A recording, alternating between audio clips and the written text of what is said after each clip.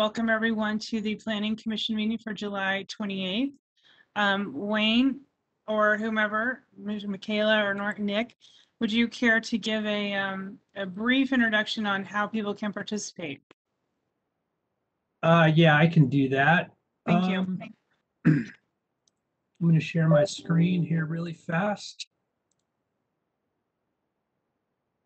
And hopefully this will show up here in just a moment. Can you all see my screen? No, I cannot. Okay, let's give it a minute here. Now I can. Okay, so for those of you that are joining us, welcome. On the screen, you'll see a couple of links. One is the actual link to the meeting. And then there's a link to a guide to help you be involved and some instructions on how to be involved into the meeting. For those of you that would like to speak, it'd be a good idea to write down that email address that's listed here. It's planning.comments@slcgov.com. We have people that are monitoring our email system. So if you're having difficulty wanting to make a comment or get in, you can send us an email and we can read your comments during the hearing. For those of you that are in attendance, if you open up I believe it's your participants panel or your attendee panel, there's a very small little hand looking thing down here. When the item comes up, the public hearing for the item that you'd like to speak, if you could hit that hand button, that lets us know that that you'd like to speak on that item. And that's all I have. Okay, thanks, Wayne.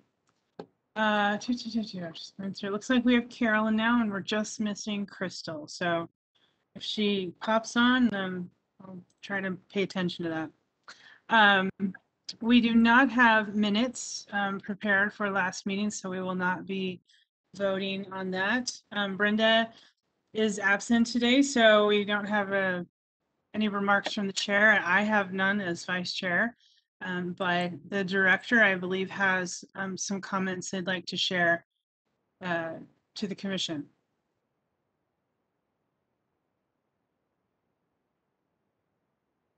I guess okay, thanks. I was like, I hope I was right.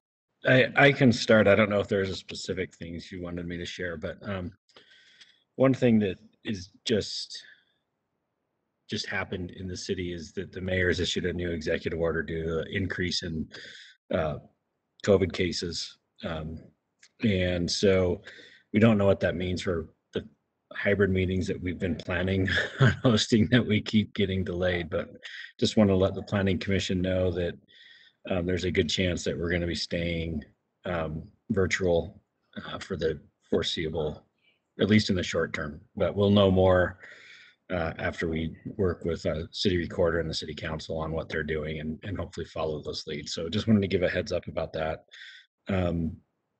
Since you met last, the city council has heard gave several briefings on various proposals that have come through the Planning Commission. They held a briefing on the changes to the special exceptions and eliminating those 2 weeks ago, and that's scheduled for a public hearing and tentative date for a decision in August. So we'll keep you up to date on how that unfolds. They also approved a number of zoning changes, including the zoning change along at the old Snellgrove site in Sugar House. So that project will be, it's still in that plan development design review phase, I think, one of those two applications. But I'm not quite sure what the status of that is. So anyway, I just wanted to give you a quick update on that. And I think we gave you an update on this in July, but for those that may have missed it, in the budget that was adopted in June for this current fiscal year, the city council did allocate 4 new positions in planning. So we're going to be, that money becomes available on September 1. And so we're going to be reorganizing our division a little bit so we can have more focus on big picture policy types of things. And so that's a good thing. So hopefully we can address some of these issues that the community, the city, the planning commission have identified as things that need to be either addressed because it's the right thing to do, or there are problems with the code, or there's ways to improve the code. So hopefully it'll probably take us a few months to get new people up to speed and on board. But once we do, hopefully we start seeing some of those types of general improvements to our plans and codes. So that's all I have. Oh, and one other thing, you should know that the design review decision for the Utah theater site was appealed, so that was anticipated. So we will be working through that process as well. Okay, thank you, Nick. I failed to download that kind of agenda that has all the steps to it, but I think I got them all. But let me know if I missed something. If we're ready to start the public hearings, we can begin with number 1, which is the Ivory House, University Ivory House zoning map amendment. Let me open it, sorry. Did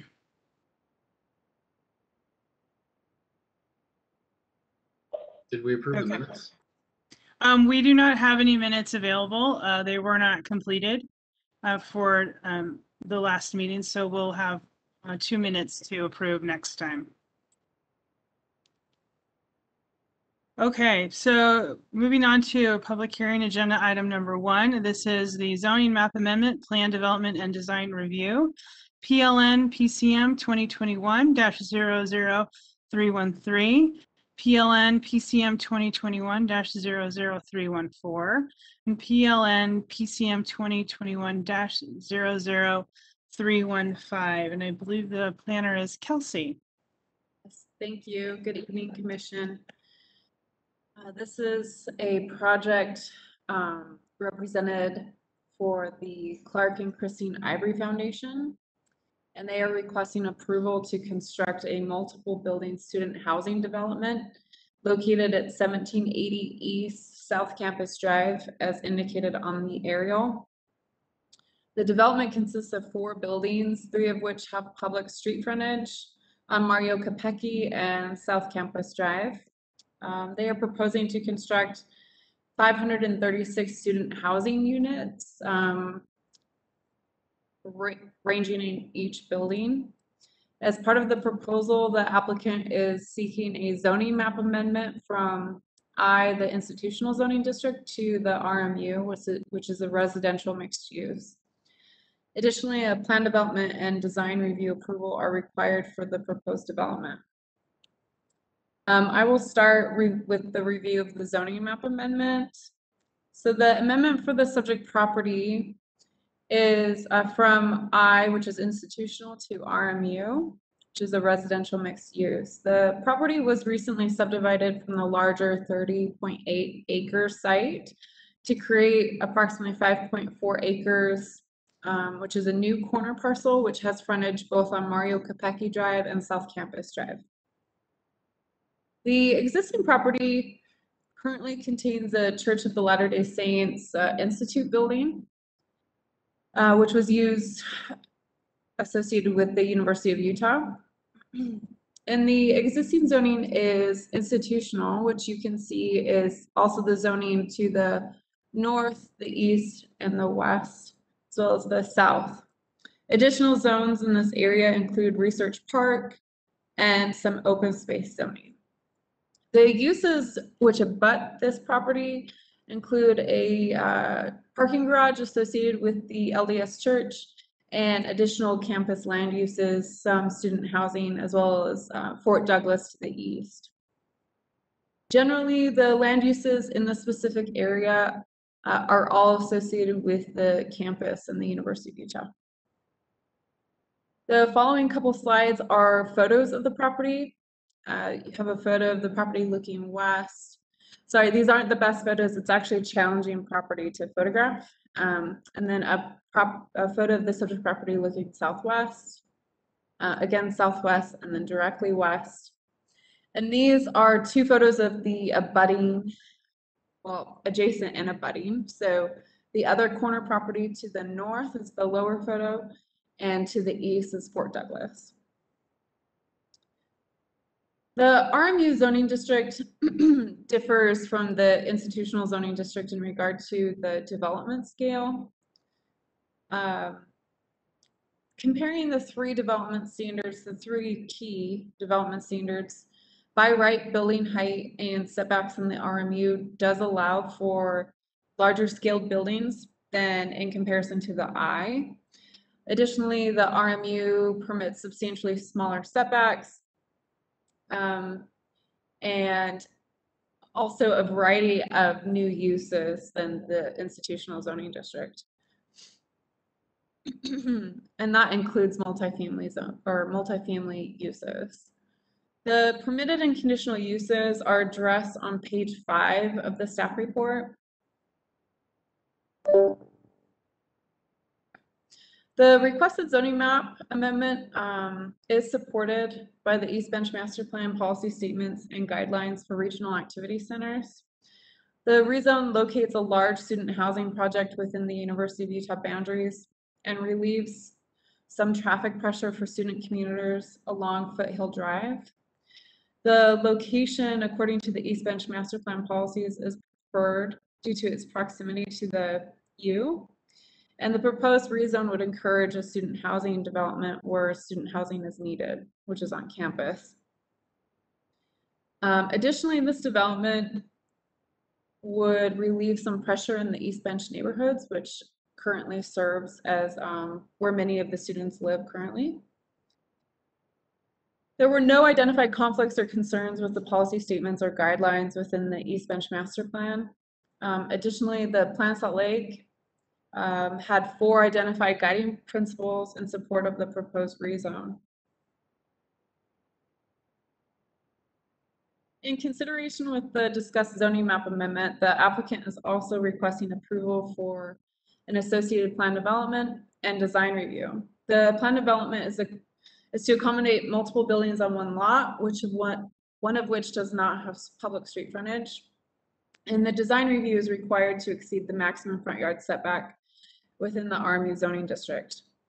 That requirement specifies that 25% of the building frontage is required to be within 15 feet of the front property line.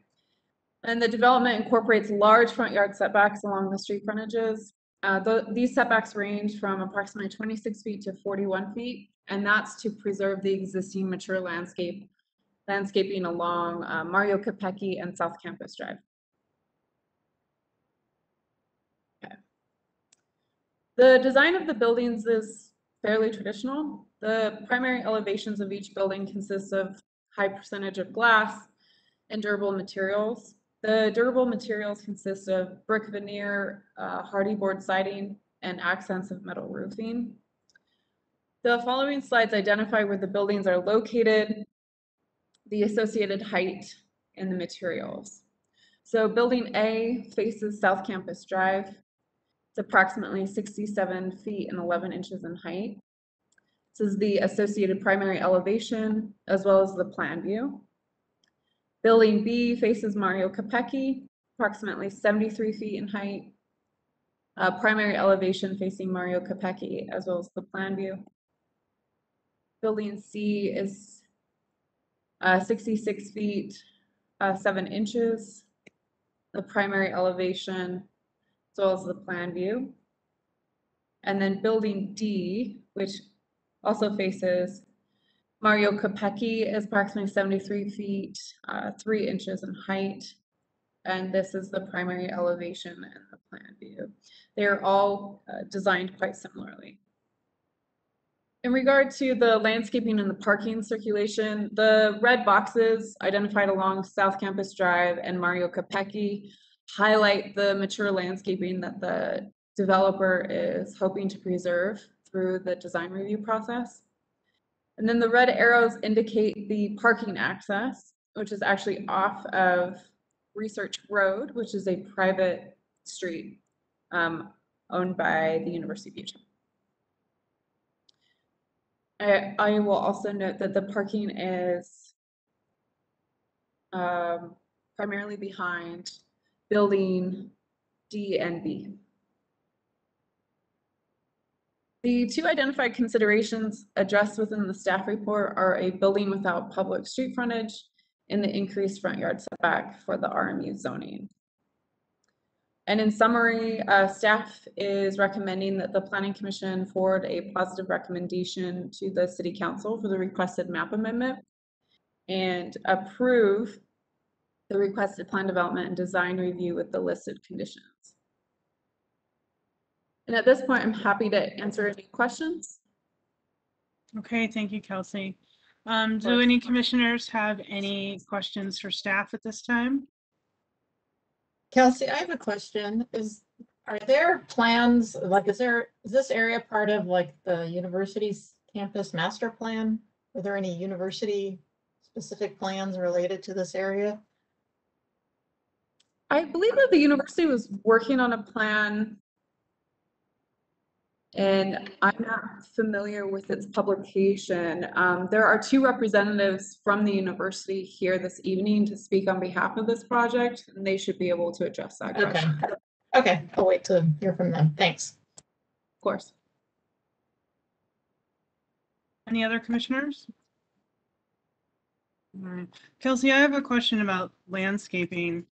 Are there any provisions in this zoning to increase some of the landscaping in the interior of this development? Because it doesn't look like there's anything. There's actually quite a bit of landscaping. Let me pull up my presentation again. So they create a quad with locating the buildings near the street frontage. Okay, here. So this area is meant to serve as a gathering space for the students living in these buildings, and it will be a combination of landscaping and some hardscaping to serve for those activities. So this landscaping will be preserved as is, and then they'll be adding these open space areas. So I believe the ratio of landscaping of open space to building, let me just pull up my plan, is fairly high. Bear with me for just a moment. It's fine, thank you. No, you're fine. I'm working on a loaner computer, so just patience, I apologize. It's not a problem. Okay.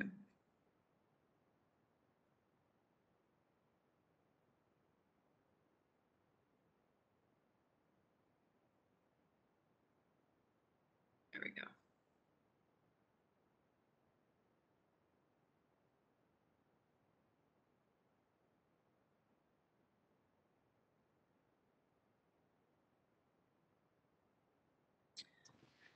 So the landscaping is, there's 20% required in the RMU, and they're providing 28.5%, which is totaling 67,000 square feet approximately. Okay, thank you, Kelsey. Any other commissioners have questions for staff? Okay, so the two presenters that I had listed for tonight are not in the list, so you might need to tell me who is presenting for the applicant. Because I had Ashley Hadfield and Scott Bates. Ashley Hadfield is in the list. Oh, We're both okay. here Yeah, together. we're both together tonight. Oh, have you moved them to the present panelist? Yeah, they're in the panelist list right now. I'm gonna make I was them- looking in the attendees, so that's why I didn't see them. So good. Okay, we will move on to the presenters. So we have Ashley Hadfield and Scott Bates who are together to present for the applicant. Ms. Hadfield and Mr. Bates, you have 10 minutes to give your presentation. And if you are ready, they can give you presenter rights if you have a presentation to take over the screen, but the time is yours. Thank you. We're ready. Go ahead. Thank you. I'll start out.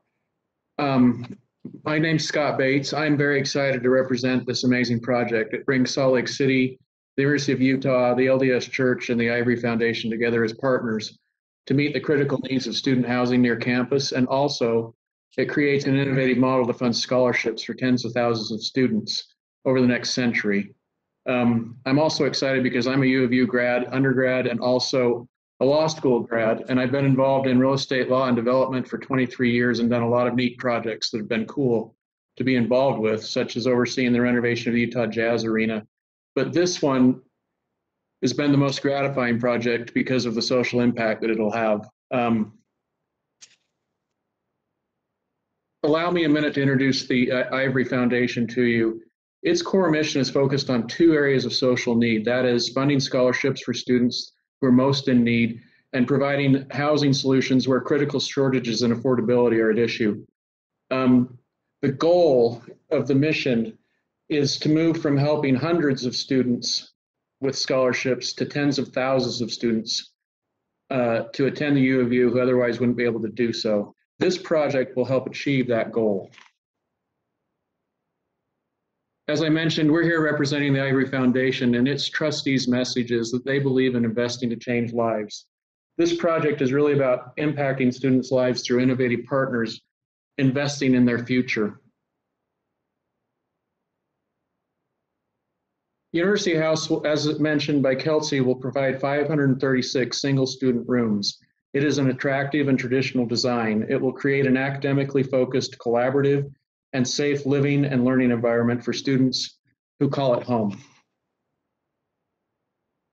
This project is only made possible by a collaboration with valued partners who together will help the University of Utah educate students, making a huge social impact for good. I'd like to thank the University of Utah, who's helped with approvals and administrative support and ongoing support with scholarship funding. I'd like to thank Salt Lake City, in particular the community development team and planning staff, have been remarkable to work with during this entitlement process so far, and the Church of Jesus Christ of Latter-day Saints, which has agreed to demolish an existing functioning chapel and give Ivory Foundation a 100-year lease on the ground to enable this project to help students. Some of our other partner support statements are very appreciated. So what will Ivory House do? It will make two critical needs. First, it will help meet the critical student housing need near campus. The data for this slide was provided by our partners, the University of Utah, who are here tonight in support of the project. In addition, the planning staff report notes that in 2014, there were 32,000 students enrolled at the U of U, but only 3,300 student housing units on or near campus.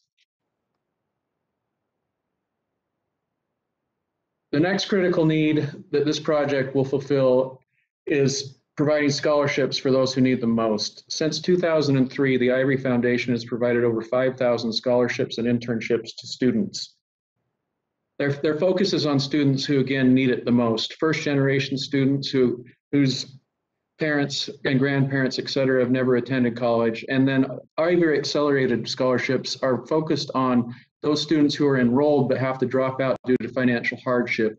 We approach those students, provide them a scholarship so that they can come back and finish their degree.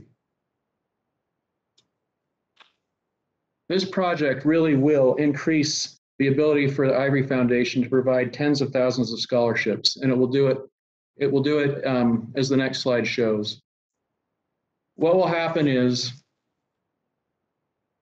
an innovative model will be created where the rental revenue generated by University of House will fund a scholarship fund and then be distributed to those who need it most. This will become a perpetual cycle for funding scholarships. The Ivory family wants every dollar generated by Ivory University House to fund scholarships in this manner for the next century.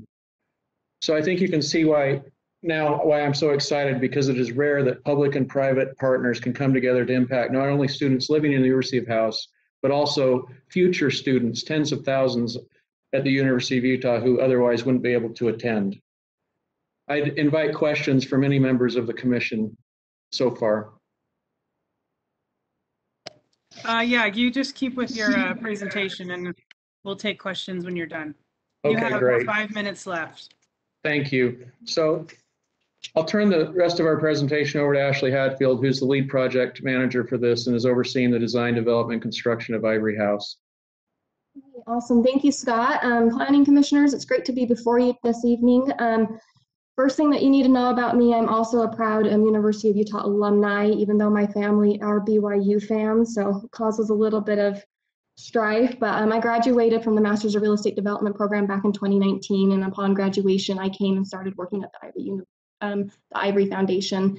And the Ivory Foundation's been a lot of fun, and there's always exciting projects going on, and this is one of them that I've really been happy to be involved with. The best part about working for the Ivory Foundation is that we get to work with a lot of people who are doing really good. And a unique thing about this project is we've been able to bring in recently graduated students as long as current students and been able to get their feedback in this project. And it's been fun to have their energy and also their input as we've been designing this. So to get started, let's kind of talk about the site. There could not be a better site for this project, and we are very grateful for the church to being able to work with us on it. The site has 5.4 acres. It's kitty corner Mario Capecchi and South Campus Drive. There's a lot of great benefits. We're close to the U. There's a track station. The Students Life Center is a 5-minute walk away. But there's also a lot of benefits here for the Salt Lake City residents. And some of those are that we are able to reduce the traffic from daily student commuters by bringing these students closer to campus, and then also increasing this housing stock. As Scott mentioned, there isn't a lot of on-campus housing comparatively to the student body here at the U. So as we set out to start looking at Ivory University House, we took a look at two main things, and that was, one, we wanted to make sure that we enhanced the surrounding development and the existing development there. And then two, we went out across the nation and went and looked for the best student housing and wanted to bring that back to Utah.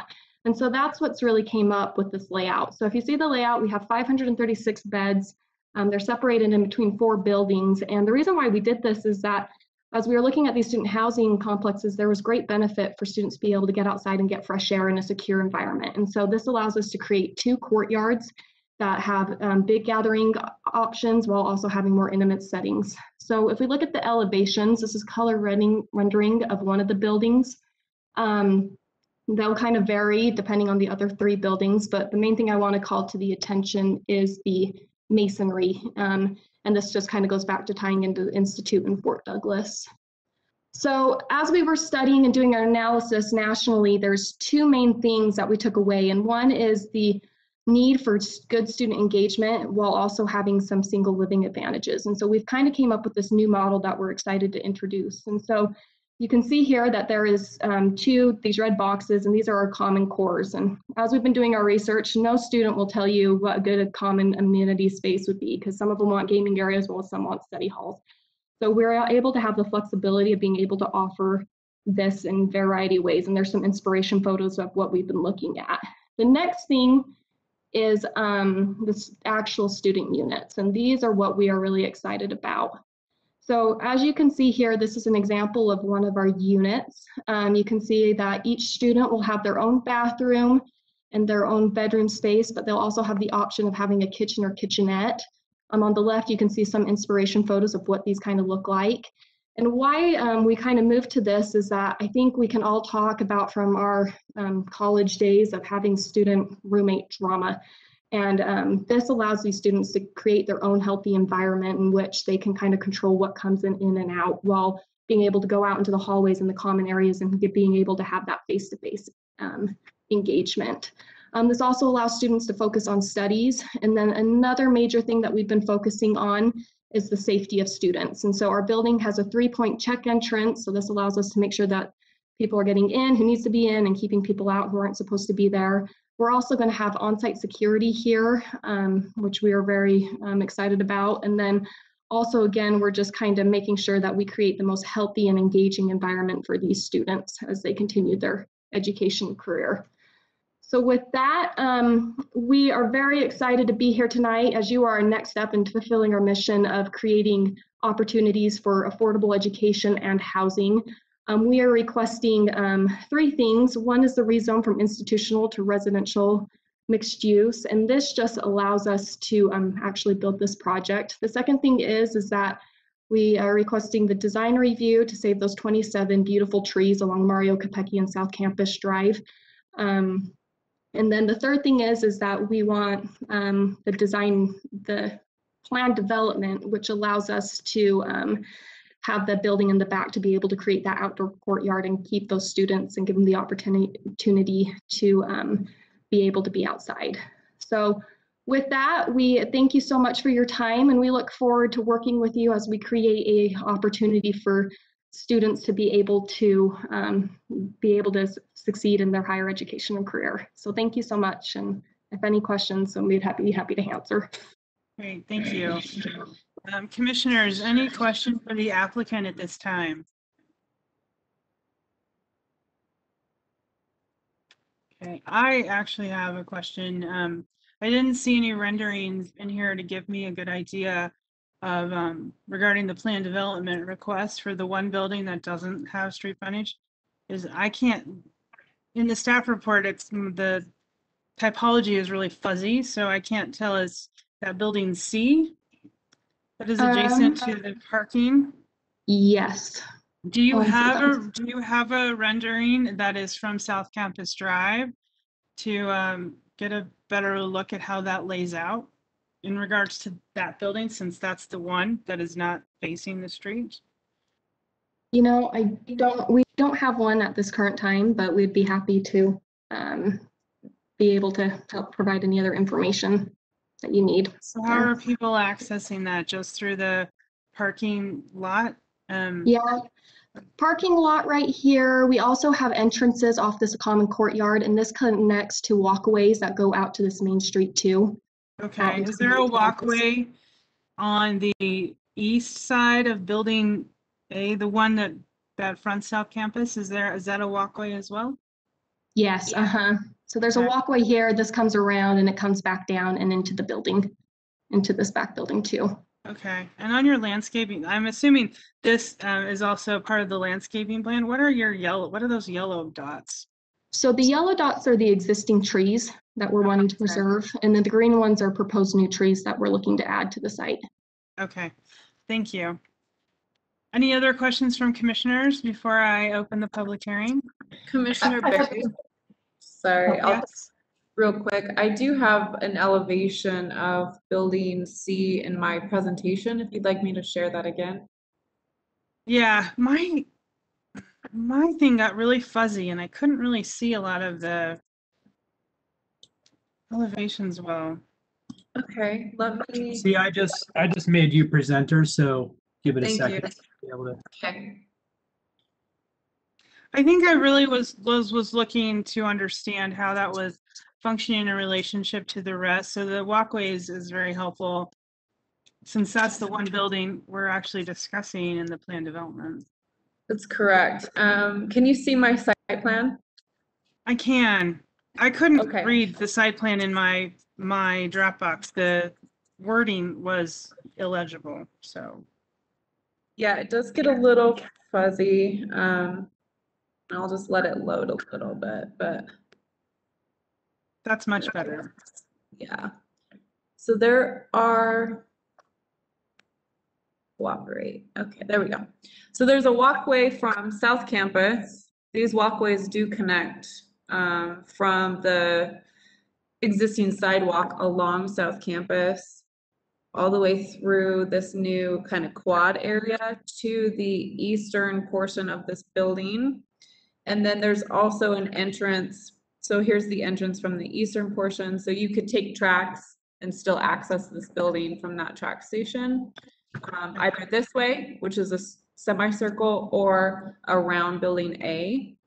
Or if you have a single passenger vehicle and you park, there's an access from the parking lot as well. And then with the elevations, each elevation has large entrances for this building. So let me just share that one more time. Here we go. So they're they're the same on both sides. So this elevation would face, it's just behind that first building that faces South Campus Drive. This would be the elevation that you would see, and students could enter from that track station or from campus. And then it would just be reversed as it faces the surface parking lot.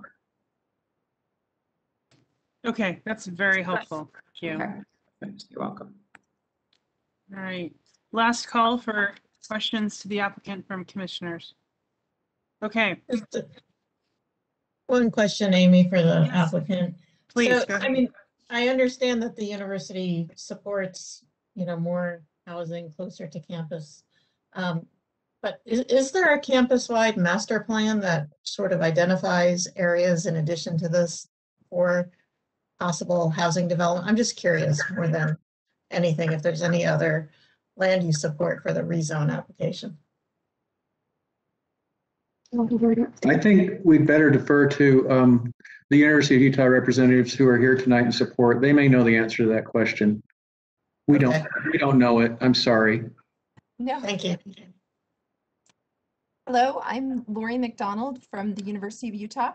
Oh, Ms. McDonald, we will pick you up in the public hearing portion, but if you would have an answer for that, that would be great. For that period. Yeah, yeah. So Thank- just hold that thought for just a couple more minutes. But we Thank do you. want to hear from you. Okay, we just have to do it in the right order so that we run the meeting fairly. Understand. Okay, with that, I am going to open the public hearing. I would just give you some brief guidelines for the public hearing. If you wish to speak on this particular item, there is a little hand down at the bottom of your screen. It looks just like that. Go ahead and raise that. That lets us know that you wish to speak on this item. When you have spoken, please unclick that so we know you're done. You will have 2 minutes to speak, and you can say whatever you wish, but if you're a University of Utah representative, please consider addressing some of those master plan questions that Commissioner Bell brought up. That would be very helpful. Okay, Wayne, do you see anyone from the Community Council? I do not. There's actually not a community council for the University of Utah area. Okay, then. Well, then I'm going to make the chair decision that normally we give community council representatives 5 minutes. I'm going to make the decision that the University of Utah representative can take that 5 minutes. I've also moved over Jonathan Bates in case he wants to speak on behalf of the university into the panelists. So Jonathan, you also can mute and unmute yourself. So I'm going to give the University of Utah 5 minutes to speak. If then after that 5 minutes, someone from the University of Utah wishes to speak again, you'll end up with 2 minutes as a regular public participant. So we would have, I think it was, I can't remember the first name, Laura McDonald, and then Bates was the one you just said. Yeah, Laura McDonald. Yes, and I If you want to speak, go ahead. I'm going to give you guys the 5 minutes we normally would do a community council since there's not one in your area, and the time is yours. I will go ahead and have Jonathan speak to the master plan as he can be a little more detailed than I can. Thanks, Lori. I do just want to acknowledge that I'm joining the meeting more as a citizen than a university representative. But to answer the question about the master plan in my role at the university, the identified land is not university owned. It's owned by the LDS Church. And as such, it's not identified or a component of our master plan.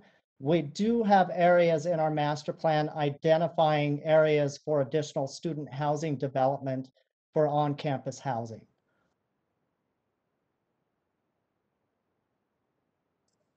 And I'm Lori McDonald. I'm the Vice President for Student Affairs. I can just speak to the fact that we are seeing a tremendous increase in demand for student housing.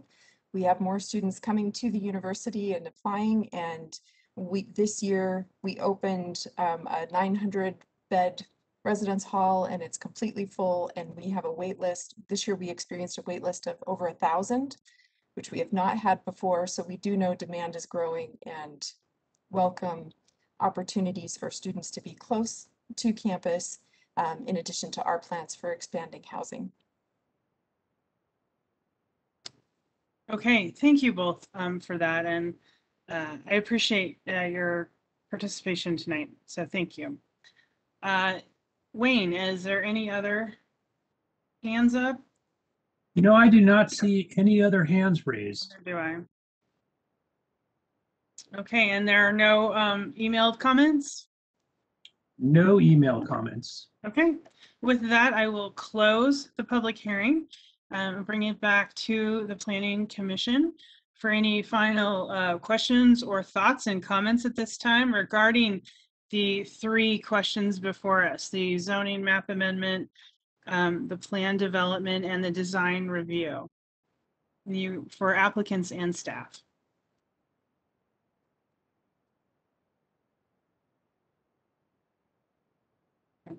Nothing. Well, then I will entertain a motion at any time then. I'm willing to make a motion. Please, Andreas, go ahead. 1 second, really quick, Madam Chair. I apologize. I had moved Jonathan Bates over to the participant panel. His hand is raised. I don't know if he wanted to speak as Additionally, as a citizen. If you don't mind, I do have one comment and one question. My comment is, and both of these are as a citizen of an East Bench neighborhood. First of all, I do want to acknowledge that I'm very supportive of this plan. My concern is around the density. On the East Bench, we have very few TOD potential opportunities. This is a prime location for TOD development, in my opinion, with its adjacency to tracks. While the applicant has shown a density that meets current projections on demand for student housing, I am concerned about the density taking up 5.9 acres or close to 6 acres of TOD prime land without even meeting the current height limitations or seeking approval for additional height. I do suggest as a citizen on the East Bench that we take advantage of any TOD opportunities. We have very few, if any, multifamily projects focused on affordability in the East Bench. And I think this current location is prime for density in a location that would not create issues for single-family neighborhoods or other constituents. Those are my comments, and if you can get a question out of there, you're probably a better person than me, but hopefully there's a question in there as well. okay. Thank you, Mr. Bates. Okay, with that, I'll formally close the public hearing again and bring it back to the commissioners. And at this point, the applicant, if you would like to address Mr. Bates' vision of having more density and more height, why you chose to do what you're presenting, that would be helpful. And that would be the applicant responding. Go ahead. Okay. Yeah, right now, based on current needs, this is kind of where we're projecting. We do have the option in the parking area to be able to go denser if we want. So we do have that option depending on parking needs of the students. But right now, that's where we're kind of fitting of where we're seeing that need being. Okay, thank you, Ms. Hadfield. Any other questions or comments and thoughts from the commissioners? If not, I think Andreas was ready to make a motion. I entertain that, Andreas. Sure, thank you. Based on the findings and analysis in the staff report, testimony and discussion at the public hearing, I move that the Planning Commission recommend that the City Council approve the proposed zoning map amendment, file number PLN PCM 2021-00313, PLN PCM 2021-00314, plan development, and PLN PCM 2021-00315 design review for the property located at 1780 East South Campus Drive, proposed zone change from I institutional to RMU residential mixed use zoning district. Do I have a second? I'll second that. Okay, Carolyn, thank you. I have a motion from Andreas, a second from Carolyn. We will go ahead and take our vote. Sarah? Commissioner Barry, I'm so sorry to interrupt again. There is a condition in that motion that needs to be there. Oh. It's a condition that the city council approve the rezone. The plan development and the design review are contingent upon that approval. That I'm opening up the motion sheet now.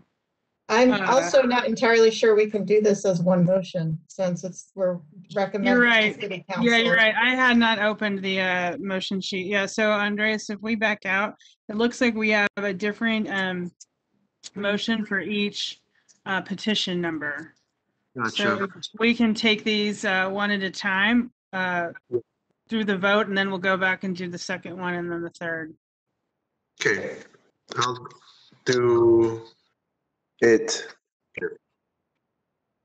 Based on the findings and analysis in the staff report, testimony, and discussion at the public hearing, I move that the Planning Commission recommend that the City Council approve the proposed zoning map amendment, file number PLN PCM 2021-00313, for the property located at 1780 East South Campus Drive, proposed zone change from institutional to RMU residential mixed use zoning district. Thank you. So we have a motion for the zoning map amendment. Do I have a second for that one? I'll second again. Okay, Carolyn, thank you. All right, so we are voting specifically on the zoning map amendment at this time. And so I'll take a roll call. Sarah? Yes. Okay. Adrian? Yes, but I would also strongly encourage the university to consider the comments that were raised at the public hearing. And this is kind of the issue I was trying to get at, of thinking more broadly about housing on campus and ways where that's appropriate, not necessarily on the university's property, but within the vicinity. But I still vote yes. Thank you. Thank you. Maureen? Yes. Thank you. John? Yes. And Carolyn? Agree. Andreas? I'll vote yes. Okay, with that, we have 6 votes yes, 0 no, so that passes. I will now entertain a motion for the plan development petition number. I can do that one as well, Madam Chair. Thank you. Go ahead. Based on the findings and analysis in the staff report, testimony, and discussion at the public hearing, I move that the Planning Commission recommend that the City Council approve the proposed zoning map amendment, file number PLN PCM 2021-00314, plan development for the property located at 1780 East South Campus Drive, proposed zone change from institutional to RMU zoning district. He mixed up 2 motions there. Oh, Yeah. did I? Yeah. I'm sorry. Yes, you're right. So let me, the file number, yeah, I'll do it again. Based on the findings and analysis in the staff report, testimony, and discussion at the public hearing, I move that the Planning Commission recommend that the City Council approve the proposed zoning map amendment, file number PLN PCM 2021-00314, plan development. Hey, Andre, you're still at the. You're on the wrong one. Yeah. Yeah. If you go down further in the document, under motion sheet for University Ivory House plan development. Oh, gotcha. Okay. Yeah, There you that's go. Thank the one. you. Okay, based on the findings and analysis in the staff report, testimony, and discussion at the public hearing, I move that the Planning Commission approve the requested plan development, file number PLN PCM 2021-00314, for a principal building without street frontage located at approximately 1780 East South Campus Drive, with condition 1 that the city council approve the requested zoning map amendment from institutional to RMU residential mixed use. Perfect, thank you. Do I have a second? I'll second. Who was that? Maureen. Maureen, okay, thanks, sorry, Maureen. Okay, I have a motion on the plan development portion from Andreas, a second from Maureen. Let's take our vote. Adrian. Yes. All right, John. Yes. All right, Andreas. I'll vote yes. Carolyn. Yes. Agree. Great. Thank you. Maureen Yes. and Sarah. Yes. Okay, that passes unanimously. I will now entertain our final motion on this regarding, let me find it, the design review, which is located on page 4 of the motion sheet down towards the bottom.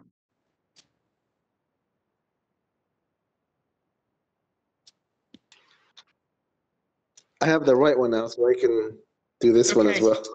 All right, you're on a roll, Andreas. Let's do it. I guess so. All right, based on the findings and analysis in the staff report, testimony and discussion at the public hearing, I move that the Planning Commission approve the requested design review, file number PLN PCM 2021-00315, for an increased front yard setback for the property located at approximately 1780 East South Campus Drive, with the following condition. The applicant, number 2, the applicant continues to work with urban forestry to ensure the appropriate tree preservation measures are taken along Mario Capecchi Drive and South Campus Drive. Number 3, that the city council approve the requested zoning map amendment from I institutional to RMU residential mixed use. Okay, do I have a second? I'll second that. Okay, thank you, Carolyn. I have a motion on the design review portion from Andreas, a second from Carolyn. Let's take our vote. Maureen. Yes. Sarah. Yes. Andreas. I vote yes. Adrian. Yes. Carolyn. Agree. Right, and John. Yes. Okay, that passes unanimously. Good luck, Ivory. You've got our approval, and good luck with the city council. We will move on to the next agenda item, which is the plan development and preliminary subdivision for PLN SUB 2021-00242 and PLN PCM 2021-00248, Azure Place Plan Development and Preliminary Subdivision. And the planner is Katja. Thank you. I will start by loading up my presentation.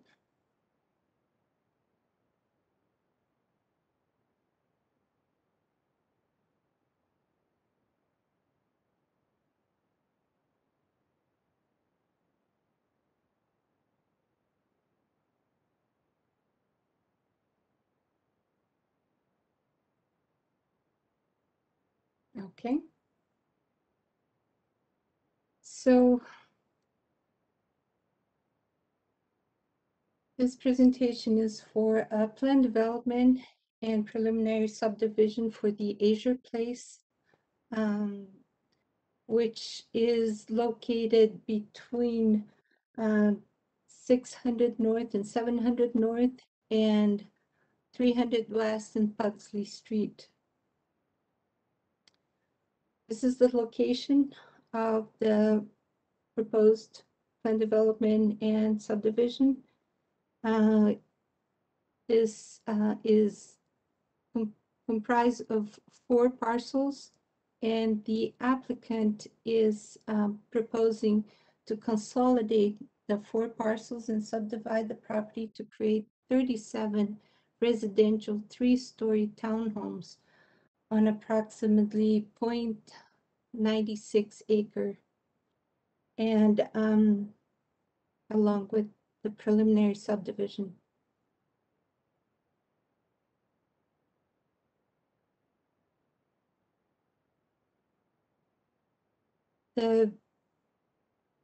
This slide shows that the Capitol Hill Master Plan calls for this site to be high density. And the other slide also shows the zoning on the site, which is mixed use, and around that area also.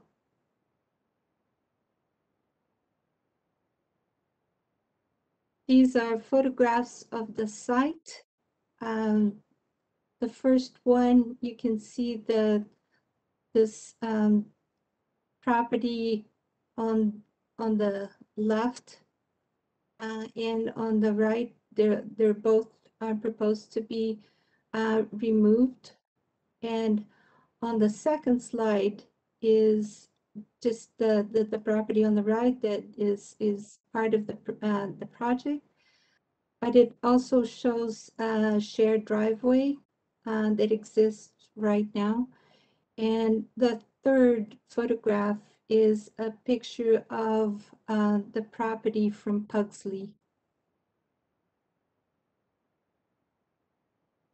So the plan development is asking for 3 modifications. One is lack of street frontage from all these units that are not going to have street frontage, just the ones facing 300 West.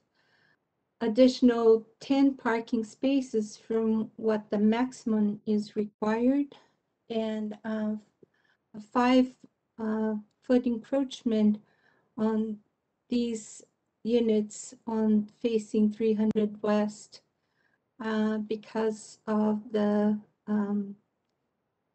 because it will encroach the front yard setback. This is the preliminary subdivision that they're requesting. The landscape plan for this project shows 2 additional trees, and then also trees. Those 2 additional trees are going to be on the park strip, and 3 additional trees buffering some guest parking on the project. Then smaller trees on the edges of the buildings, in the corner of the buildings here, and then mostly shrubs that are going to be facing the entrance of the units. This is some of the rendering of the project, how it's going to look. The materials are going to be fiber cement lap siding on this darker part, stucco on this lighter part, cedar siding, and then brick veneer on the ground floor. I am including a couple of issues that were addressed in this project. And the first one is that this project was started last year, but was pulled back because of the applicant is including an additional property here. So as you can see, some of the main changes on this project from what was presented before to the community council, not to the planning commission though. It was to retain the shared driveway on the south, this driveway here. There will be 2 proposed 2 driveways of access from 300 West.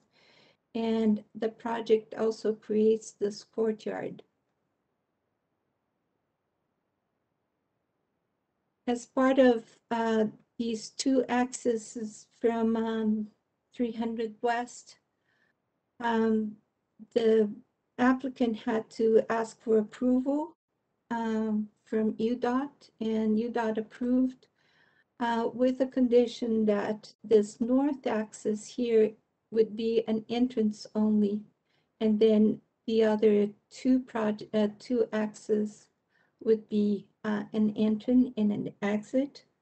The reason for leaving this axis open here, going through to Pugsley, is because of fire access and traffic.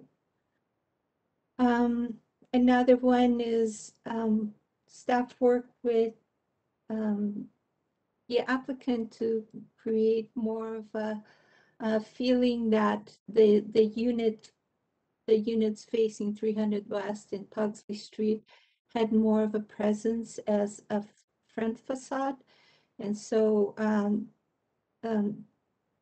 one of the things that, some of the things that this project added was a balcony with more of a front entrance and additional windows on the front facade of the project.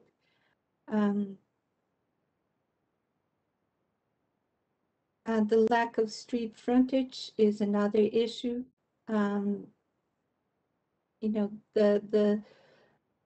There's only these 3 or 5 units that are going to have street frontage, but the project does provide circulation to vehicles, and there's pedestrian circulation through this sidewalk system within the project.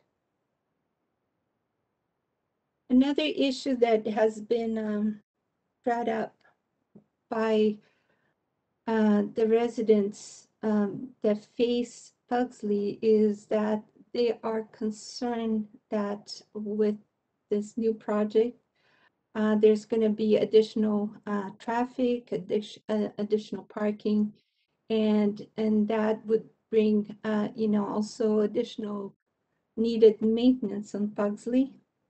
And Pugsley is a private road. It's not a public street. So these maintenance issues need to be addressed by the property owners abutting Pugsley. And as something else that I would like to point out here is that the applicant is working with some of the property owners to help them fix some of these these potholes, and also creating more of a circulation that would decrease some of the traffic on Pugsley. The last issue is the tree on the park strip, and that tree has been okayed by urban forestry to be moved or replaced, and the applicant is willing to provide 2 additional trees in place of this one.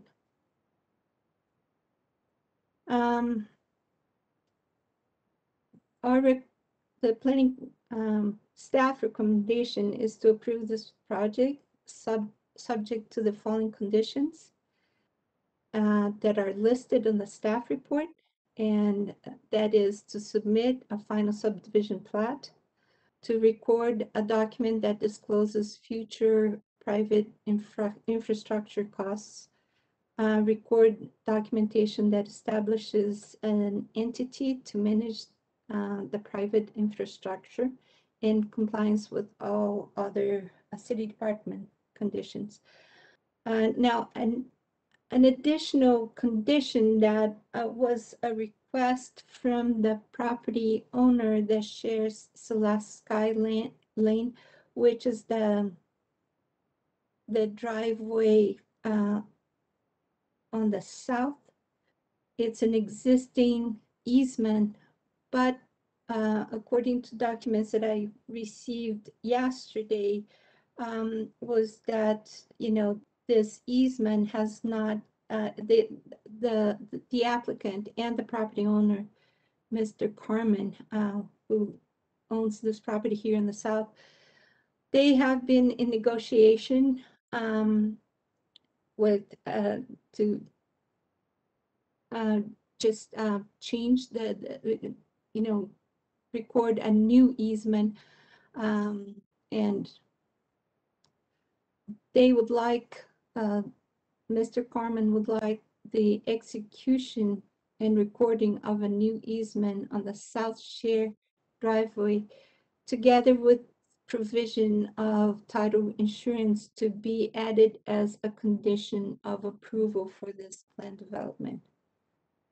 And with that, I end my presentation and would like to ask if anyone has questions or clarifications. Okay, commissioners, any question for staff at this time? Okay. Katya, so since Pugsley Street is a private street, was that just a platted street from when this area was originally developed and never dedicated to the city? Is that its origin? Correct. Whoever developed the properties along Pugsley never decided never to create a street and deed it to the street to the city, so it just became a private road. Okay, thanks for that.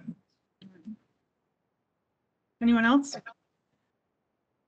And one follow-up question is the landowner for Celeste Sky Lane here to talk more about the specifics of their requested condition? Mr. Rick Carmen said that he would be here at this meeting. Okay, I'll save any other questions there. I do say that, pardon me, I do see that name in the attendee list. Richard Carmen. Okay. All right, let's move on to the applicant. We have Mr. Paul Garbett. You will have 10 minutes, and if you want to share your screen, I believe you, do you have presenter rights now? I just passed those along to you, Okay. Paul. Yep. Got him? Hey, everyone. Okay. Good evening. Good evening. Your 10 minutes starts now. All right. Sounds good. Well, thanks for the opportunity to present to you. Got a PDF presentation that I'd like to share and go into a little bit more detail about the type of homes that we're going to be, that we want to build here. So the name of the project is Azure Place, and that name is meant to just convey what we do at Garbett, which is we try and build the most energy efficient and sustainable homes that we can at an attainable price. And you know, as part of the plan development, you're required to go above and beyond with certain metrics, and one of the main ones, you know, that I wanted to focus on was our sustainability. Every home that we build is a high performance home, and this graphic here illustrates some of the things that we include in every single home and that we will be including here in our Azure Place development. So each unit is pre-wired for solar. It makes it really seamless to come in and add solar panels to your home. The increased insulation is a technique and innovations that we've been developing for over the past 10 years. You get a lot of mileage out of just increasing your insulation to make your homes more energy efficient, and saves you a lot of money on heating and cooling and makes for a more sustainable home. Innovative framing techniques where we've just, we space out studs so that you can fit in more insulation. Instead of using a standard 2x4, we're using 2x6s on exterior walls, increasing surface areas for that insulation to have more of an impact throughout the entire home. Every home comes with an ERV system, and what that does is it circulates.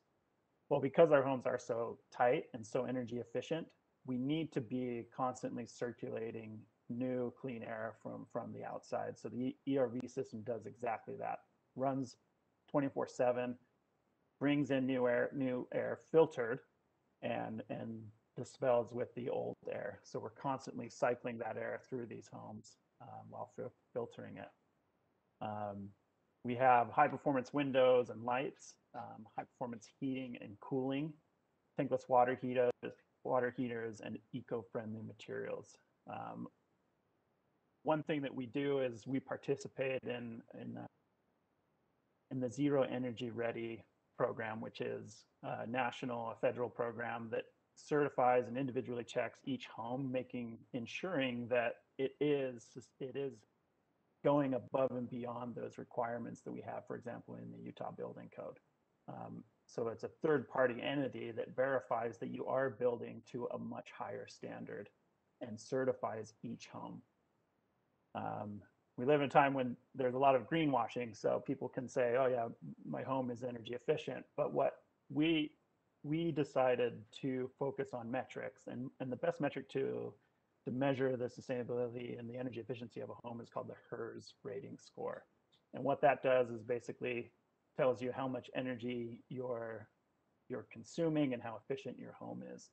If you look at this graph, so a zero energy home gets a score of a 0. Closer to 0, the better. That means you're producing as much energy as you're using.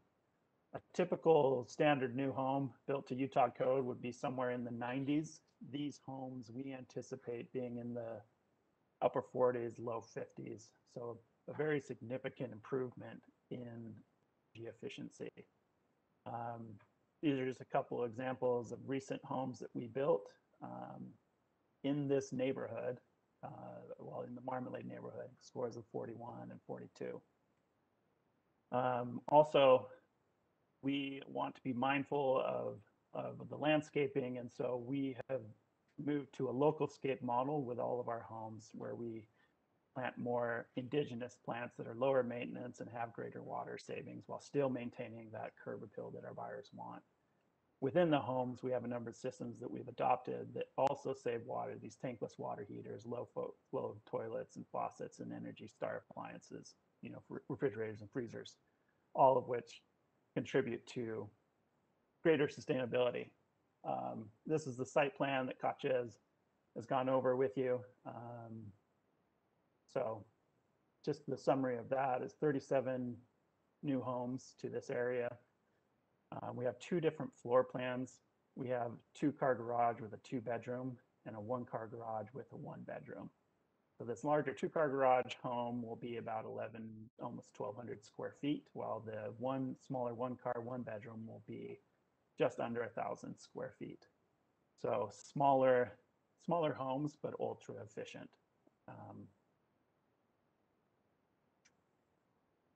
And here's some renderings, just a modern contemporary style that I think adds some variety and diversity to the block face in this neighborhood.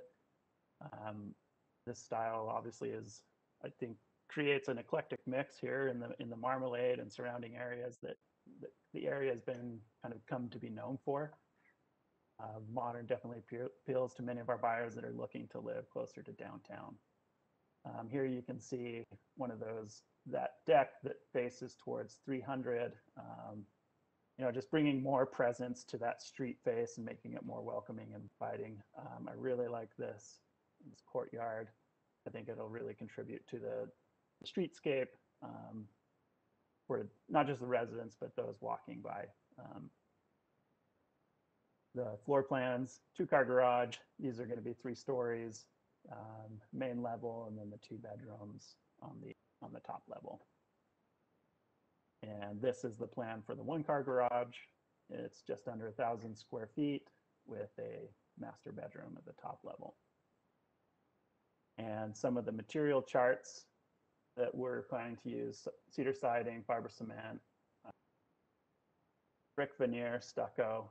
I think we're incorporating a lot of good variety and some great design elements that will really make for an attractive and an exciting community. This is the plat, shows some of that easement agreement that we worked out with Mr. Carmen to the south of us. I believe he'll be talking a little bit more about that. And then our landscaping plan.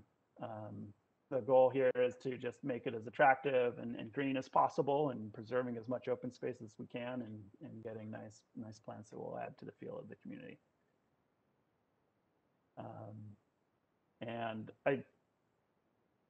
yeah, that's basically my presentation.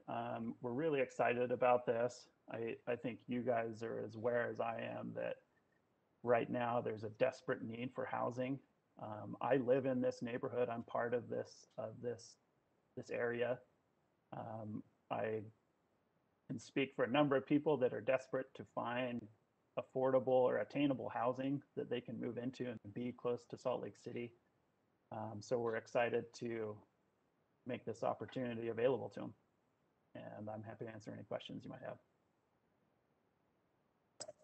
Okay, thank you, Mr. Garbett. Commissioners, any questions for the applicant at this time?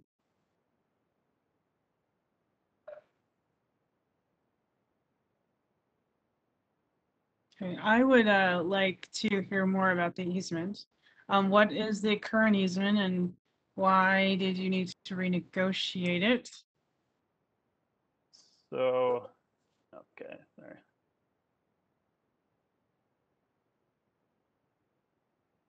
Are you able to still see my site plan? Sorry, I switched it to Yes, a we different are. monitor.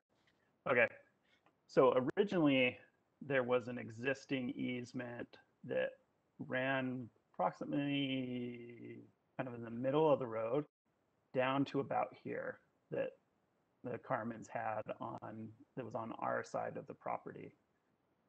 I think it just presented a lot of challenges. Carmen uses it for his business. He's bringing trucks in there to load and unload refrigeration equipment. So I approached them with the idea that we will improve this road, and it will be wider than it currently is, and give him full access to use this easement here. In exchange for our residents also being able to use it, because his easement ended approximately right here. So you kind of had this pinch right here where this curb is, and there was kind of a fence there. Because then the easement stopped right here, and then you would have to observe our property line that's right here at the bottom. It also, when we reoriented the buildings, it creates this nice courtyard, and it just, I feel like, made a lot more sense for our residents to share this road with Mr. Carmen. Okay, are you adverse to the possibility of adding a condition that the easement is recorded? Yeah, no, I've talked to Mr. Carmen and his attorney today. I believe we're all on the same page. The plan was to record the easement when we get final plat approval or prior to any financing on it. I wanted to definitely record it after meeting the Planning Commission, just pending the verdict that we get today. So, okay. Happy to make it a condition. Yeah. Okay. Did a commissioner have a follow-up question on the easement? Or anything else? Do you understand what the requirement for title insurance is? That's not normally something we get into. Did this landowner discuss that with you? Yeah, we've been discussing it. So we're planning on having title insurance be part of that easement. Okay, so yeah, I would I say feel like- for our purposes, that's not really I don't Right. know that we want to get into that. I mean, I think the recording of the easement makes sense as a condition, but Yeah, I Yeah. think the rest of it, I agree with you, Adrian. That it's is a not little in our way purview. beyond our purview. Yeah, yeah, we don't Um, get into that. I No, do have a question about Pugsley Street.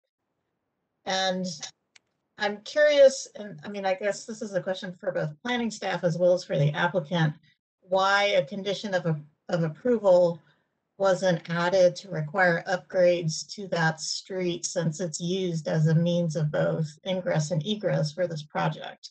I mean, and I understand you've been in discussions with the landowners on doing that. And wanted to get your sense first if you would be opposed to having that as a condition, and then I'd like staffs at some point to respond to that question as well.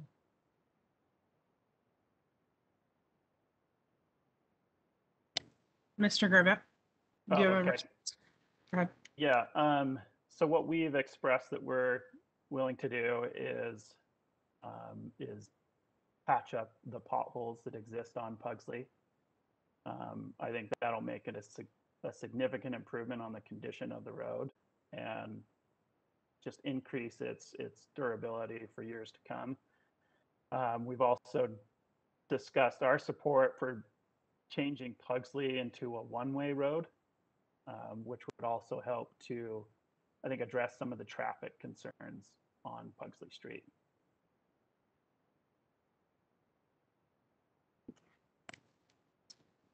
Katya, do you have anything to add? Other than, fixing, some of the maintenance issues like potholes, I think it's hard to make those conditions because this is a private street. It's not a public street. But I think that planning staff has no problem with, adding that condition of, But it's a working. private, but isn't it needed for fire access too, Katya? So, I mean, there is a public interest as well. Is that right? Yes, correct, but I'm curious to understand more what kind of maintenance are you or work on Pugsley Street are you would like, trying to figure out or asking about? Well, I would think fixing the potholes as a minimum, but ensuring that the road is actually serviceable by fire safety vehicles if they haven't already confirmed that. Yeah, I know that I've reviewed this site plan a number of times with fire. This is the version that they have given me their verbal approval on. I'm not sure if they've driven Pugsley or not, but I think with the addition of those most significant repairs in the road, patching up the potholes, it will serve very well as emergency vehicle access in addition to the 2 access points that you have here along 300 West. So I think, we've got 3 different options for emergency vehicle access, and I think the one that they were most focused on was along 300 West. So it makes it easy to exit off of Pugsley, but it's also, you can back out, turn around here off of this T here or circle back out and exit from 300 West. And fire is aware of our request, for Pugsley Street, to use Pugsley Street, and it has been brought to their attention several times that this is a private road, and confirmation that, they will be able to use Pugsley as an access for fire.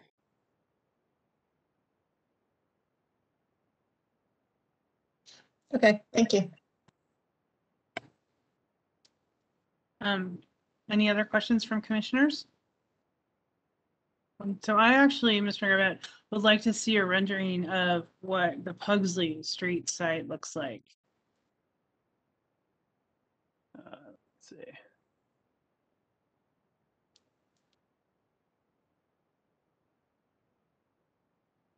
This would be the Pugsley Street side. That's the entire bit. Wouldn't there be more on the other side? So yeah, so it's kind of an angled view. So you have the row of homes on the south and then the row on the north. This is adjacent property. Oh, all right. Existing home, and as well as this is where the condominiums are. One of the things I would perhaps like to see on, especially this side looks good, but on the 300 West side, I like the balcony, and I know that's one of the, the questions before us is to allow you a reduced front yard setback to allow for those jut out balconies. But I'm wondering if on the ground you can't maybe do a little bit more to delineate the entrance, like their kind of outdoor space. So I've seen some stuff recently where there's like a little fencing outside their front door, and it just adds that appeal that this is your entrance. So that's Pugsley. If you went to your renderings for the 300 West side, which I have on page 3, I think, or if that's the.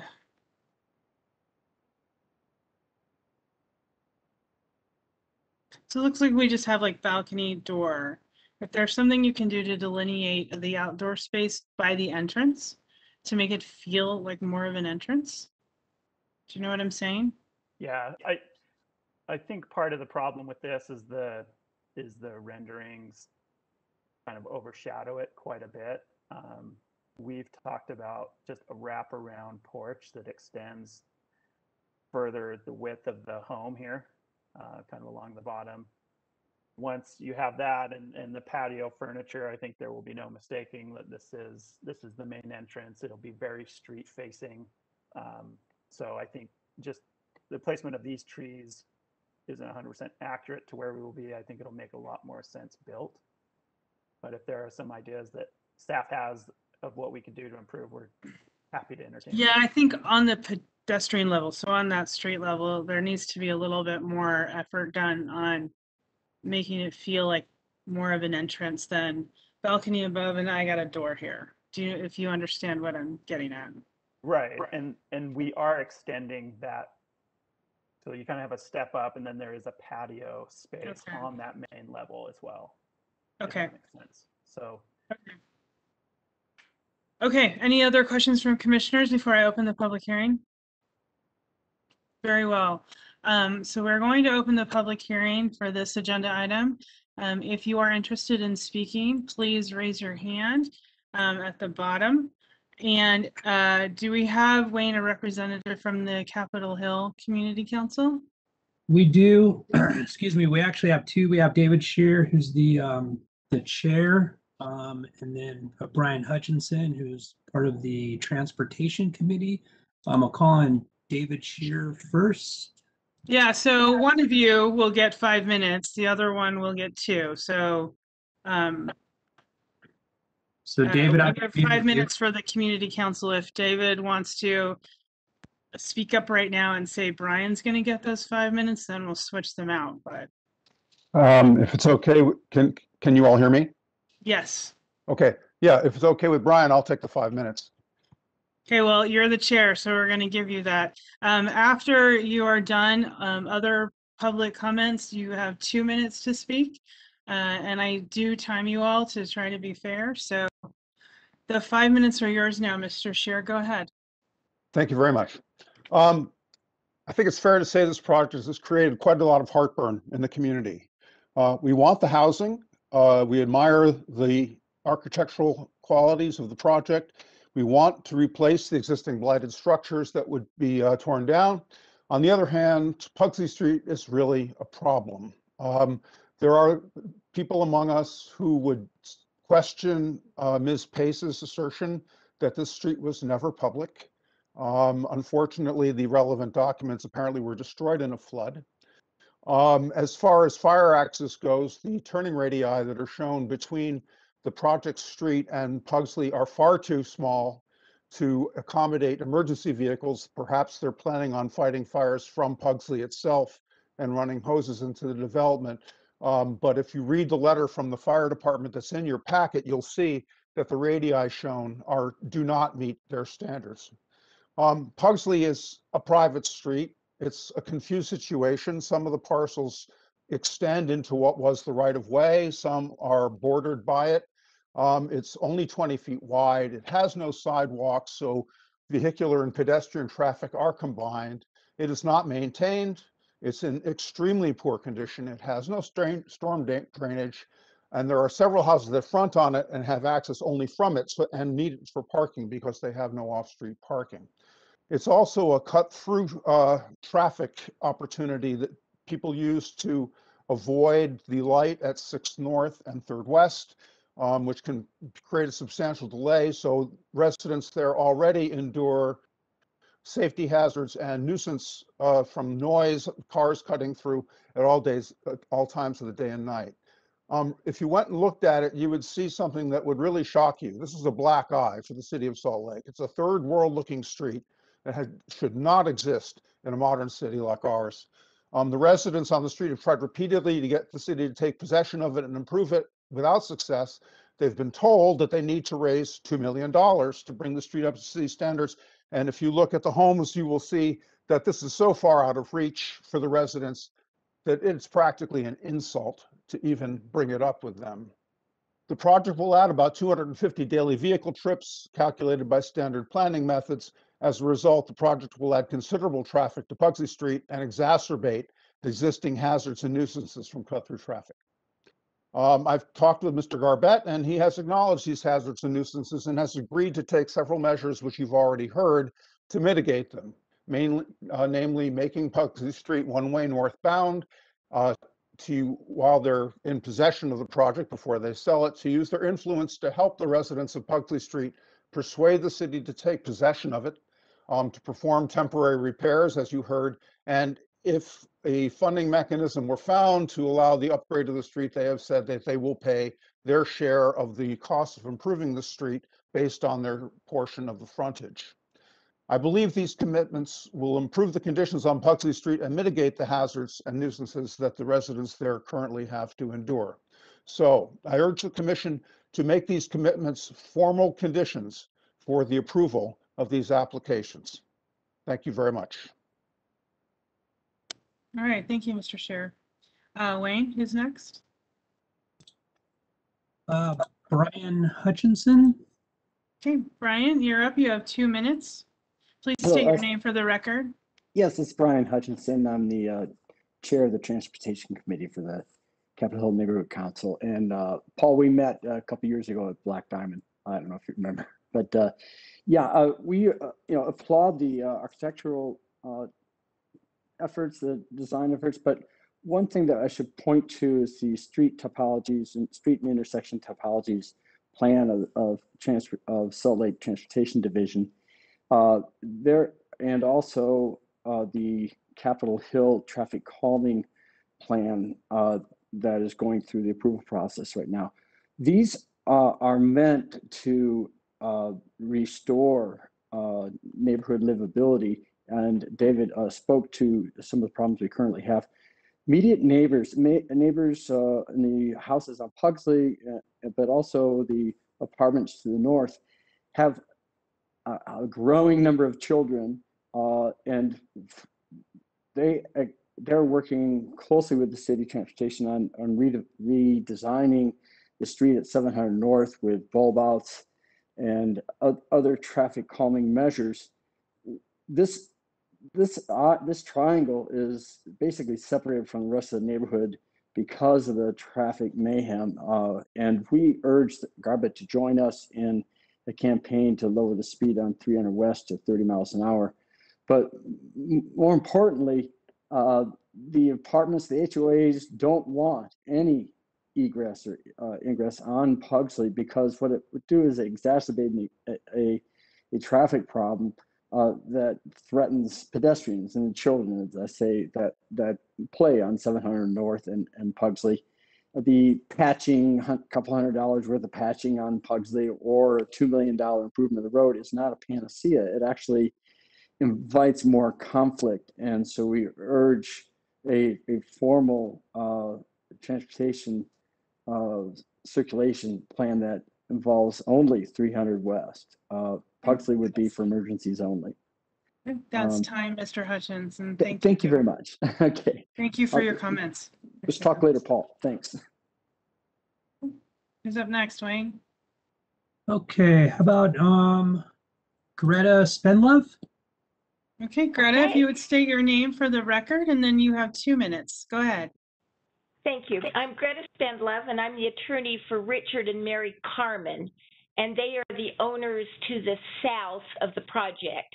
As Mr. Garbett acknowledged, we've been, the Carmens originally had a dispute about their easement and the placement of the project across the easement. We've resolved that. We've prepared an easement agreement, which Mr. Garbett has acknowledged that he's willing to have that, and have the recording of that easement agreement specified as a condition to approval of the plat, and that is what we want. He also indicated that our agreement is that it will be recorded upon final approval of the plat or such earlier time as he obtains financing. And we'd like to have that included. Our concern is we want to make sure that the easement has first position against the property. It's access that's extremely important to the Carmens, and we don't want to have a situation in which there's a possibility of prior financing that forecloses our easement. And so the timing of that, of recording prior to his getting financing, is an extremely important part of the deal. And my understanding is that he's okay with that. And we'd like that listed as a condition. Okay, thank you, Ms. Finlove. Right. Okay, next is Jeff Carleton. Okay, Jeff, if you would state your name for the record, you'll have 2 minutes. Go ahead. Absolutely. Thank you, commissioners. My name is Jeff Carleton. I own a business just a couple blocks away. And I just wanted to state my support for this project. We feel that Azure Place is a much welcome improvement to an underutilized and transitional area in the community. We appreciate the density of this development. We like the architecture. This Pugsley and this private road matter, to David's point, this street belongs in a third world country, not in Salt Lake City. The issues around that are going to take a while to get resolved. And we think that the folks that are living in that development will most likely not utilize that road because it's such a mess. But at the same time, we don't think the developer should be responsible for resolving that issue. In terms of safety, lighting and occupancy in this area, it's dark. There are very few residences.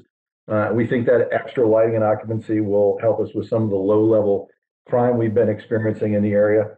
And as a final comment, we just like to welcome this development and the residents that are going to support our local businesses to the area. Thank you, commissioners. Thank you, Mr. Carlton. And just a reminder to the public, if you have spoken, if you would please unclick that hand at the bottom, that will help us know who's already had their turn. All right, Wayne. Next, Jeremy Harris. All right, Mr. Harris, please state your name for the record, and you'll have 2 minutes. Go ahead. I'm Jeremy Harris. Thank you for listening to me. I also submitted some written comments. I like some of the comments I've heard tonight. I agree. I think Garbett would be a good partner to have on the Pugsley Street problem.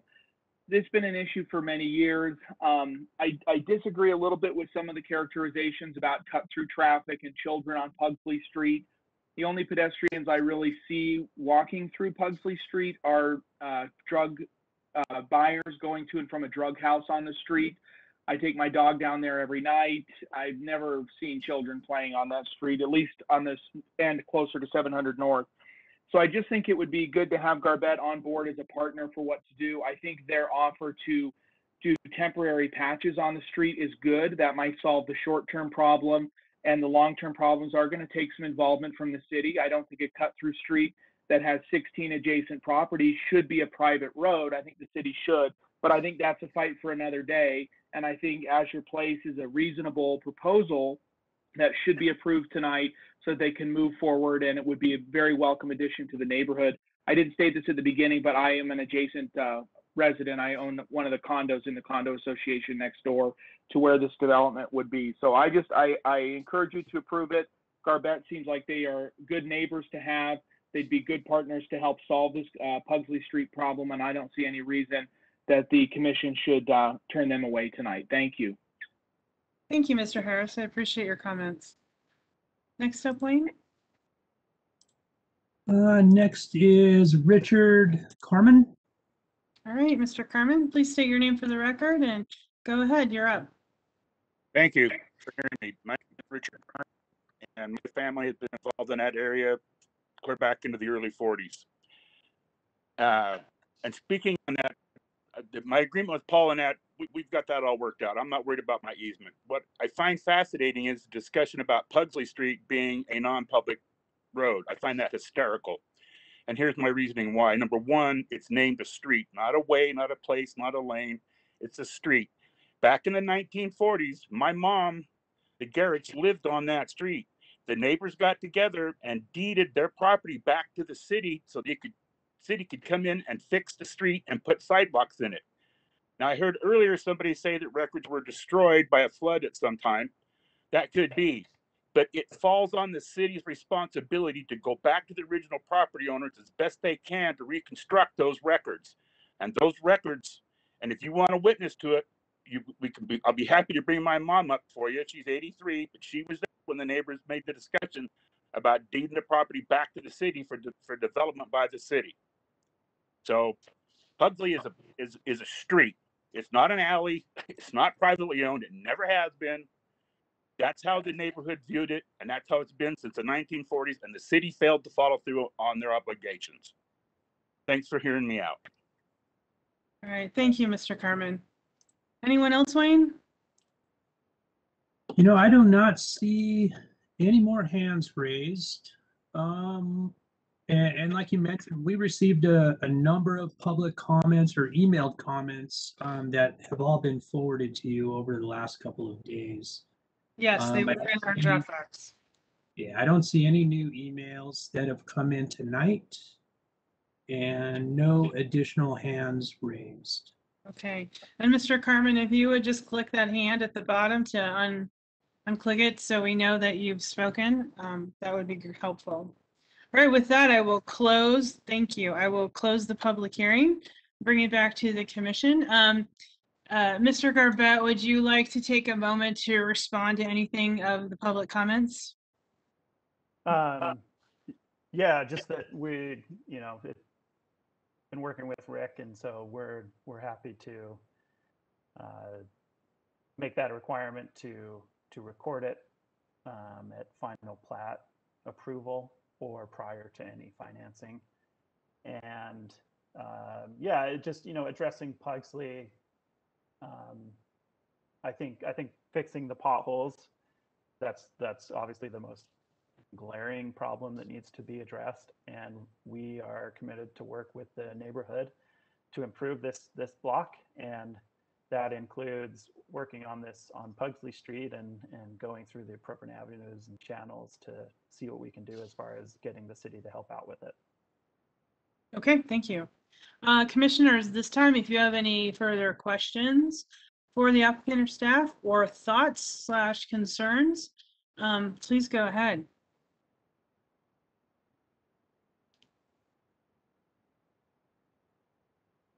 So I would support including a condition that upgrades are made to Pugsley Street so that the potholes are fixed and there's a level paved surface that's accessible by the proposed residents.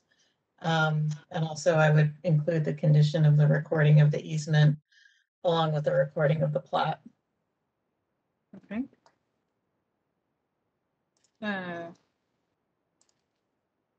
Okay, I would entertain a motion if there's no other discussion, but I think those are amenable additional conditions.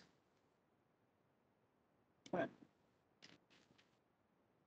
Madam Chair, this is Nick. Can I just add I have a clarifying question on where that southern road curves, and it looks like it's outside of the area of the easement, but it also looks like it leaves the subject property.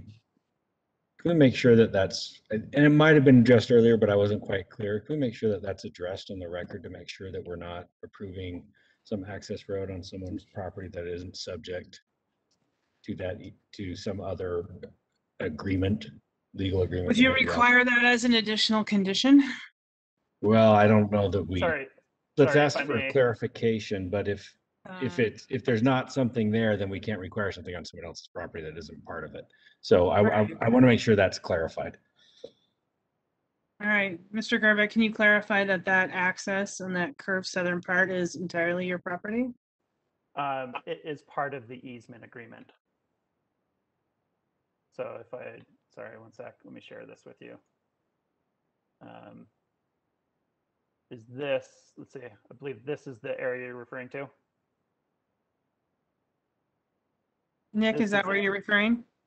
Correct. Yeah. I just wanted to make sure that it's on the record that that's part of That's part of that easement. Yeah, this shaded area is the easement agreement. That's on Rick Carmen's property, so it would be part of the easement agreement. Does that satisfy you, Nick? Yeah, I would just want to, like I said, make sure that we've addressed it. Okay, Thanks. thank you.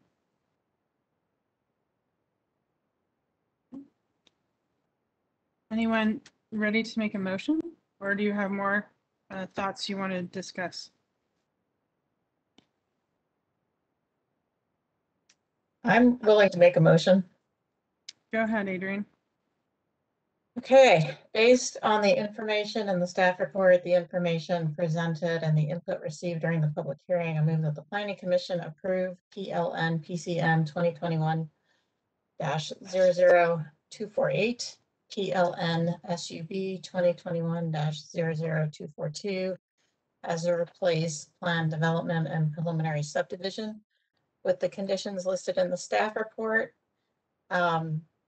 as well as with the following conditions: that the applicant is required to upgrade Pugsley Street by fixing existing potholes and creating a level paved surface along the stretch of Pugsley Street, and that the applicant is required to record an access easement along the southern boundary of the property, covering all areas shown on the site plan where we see encroachments on the adjacent property, and the easement is to be recorded along with the recording of the plat.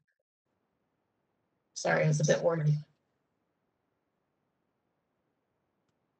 Do I have a second? I'll second. Is that John? Yeah. Adrian, I have a question. Sure. You said recorded with the plat, and I think the other requirement Greta was asking for was recorded with the plat or before any financing is recorded. I don't see that as our issue. If they want to address subordination provisions in their easement agreement, that's between them. Our concern is that the easement is granted along with the recording of the plat. Okay. Commissioner Bell, this is Hannah Vickery. I do have one suggestion as it relates to the condition to make the improvements to Pugsley. I think we could also allow the posting for an adequate public infrastructure surety, whether it be in a bond or whatever form the city allows, so that the subdivision could be recorded prior to the improvements being made. Just make that suggestion. I'm fine with that. that provision to the condition. Does that mean you have to restate that condition? I hope not, but I can. So just either that the improvements are made or an adequate public infrastructure surety is posted. Right, such that the improvements could be made following the recording of the plat. Okay, John, are you still okay with seconding that? Yes. Okay. Any further questions? All right, then we'll do our roll call. Carolyn? Did I lose Carolyn?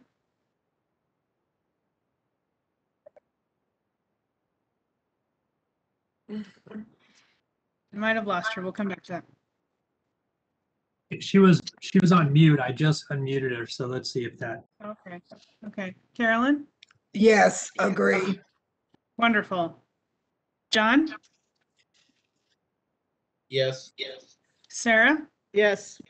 Maureen? Yes. Andres? I will vote yes.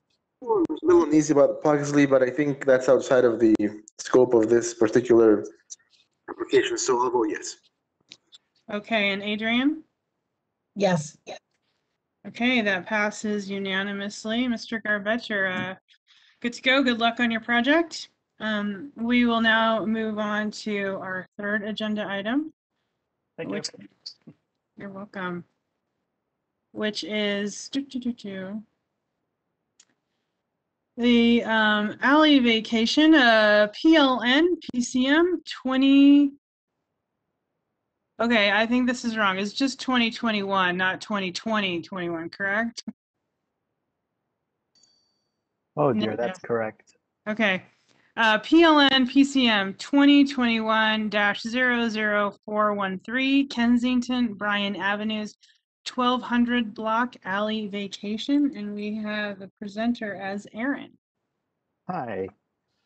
Thank Hello. you. Good evening. This is a request to vacate an unused alley on the 1200 block between Bryan and Kensington Avenues from 1300 East down to the McClellan Trail. We have received a few comments concerned that the request was to vacate the actual trail. That is not the request in this case. The area highlighted in purple on your screen, or pink, hard to say, magenta, fuchsia, is not part of this request, only the area outlined in red. Along with the comments in the report, staff received 3 additional comments. One was from the East Liberty Park Community Organization, Jason Stevenson, and one was opposed to this request, and the other 2 were in support of it. The comments in opposition of this, as well as engineering's comments, boiled down to opposition to vacating any sort of public property to private individuals. But as part of a alley vacation, we need to stick to the standards that are presented in the staff report. And because of those standards, staff recommends approval for this request with the condition that a utility easement is established in place of the existing public alley right-of-way to accommodate power lines that run through there currently. They're private power lines. They only serve residents of the block along here. But we're in discussions with Rocky Mountain Power. There was that request to establish a utility easement on there, and our real estate services is confident that that is a process that they can move forward if the request is approved by the city council. And that's the end of my presentation. Happy to answer any questions. Aaron, I think that's a record for the shortest staff presentation. Nice. Okay, commissioners, any questions for staff? All right, then we'll move along. I think we have Mr. Stephen Black, who is the petitioner. Mr. Black, do you have a presentation you want to give, like where you need to share your screen, or would you just like to? I've shared the presentation, the slide that I made with Aaron, and I'll just let him show it and display it. Yes, Okay. let me pull it up. Yeah, pull that up for him, and then okay. There it is. It's one page. There we go. All right, Mr. Black, you have 10 minutes, but feel free. You don't need to use them all, but it's up to you. You're up. Go ahead. Hi, my name is Steve Black. It's a pleasure to speak with you regarding my application to have the city vacate the east-west alley between 13th East and 12th East, the McClellan Trail, unbordered by the homes on Kensington Bryan Avenue, as Aaron mentioned.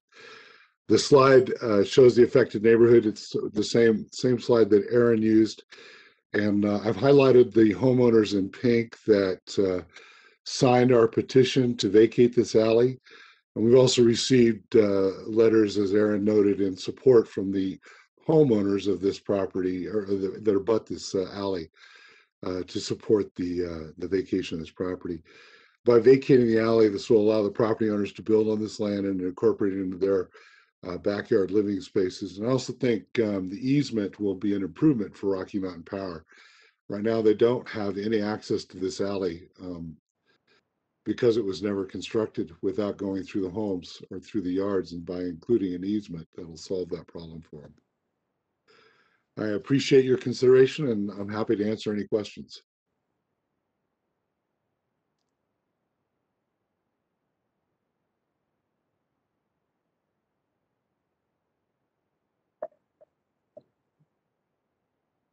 I'm sure. I think you're on mute.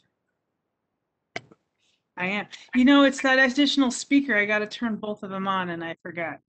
Do any commissioners have any questions for the applicant? Okay, I have one question. So if we have an easement, it looks like we already have quite an encroachment. I think it's from 1542, 1300 East, with probably a garage. Yeah, there's significant encroachment all along the alley, just simply because it was never constructed, and I don't think people realized that it was even there. I didn't until I had my property surveyed when I purchased it. Yeah. And what is your address, Mr. Black? I just 1236. You're 1236. Okay, there you are. So do people understand that recording an easement may require them to do some modifications of their structures? What do you mean? My understanding of the utility easement is that as long as the power company can access the power lines, there's no impact having buildings there. It's a simple requirement of being able to access. For example, in my yard, the telephone pole in the mid block is in my backyard, which I'll have a driveway and easy access up to it that isn't currently there. Okay. All right, any other questions from commissioners? All right, with that, I will open the public hearing. Wayne, do we have anyone from the community council? I'm not sure which one this falls in. It's East Liberty Park and Wasatch Hollow. It's near both of those. I don't see names from either of those. I do see Judy Short in the list, who's kind of in this area. So maybe Yeah, I'll unmute her. Yeah. Judy, did you want to speak on any of these? You know, I really didn't, although I'm part of the ELPCO Land Use Committee, because Emerson is my neighborhood. Okay. I think we're all in favor of it. It doesn't seem to have ever been really constructed properly like an alley. It's just sort of there, which is why there's a lot of encroachment, because people didn't realize it was an alley. Okay. All right, thank you, Judy. I don't see any hands raised, so if you are attending and you wish to speak, please take a moment to raise that hand, hit that hand on the bottom.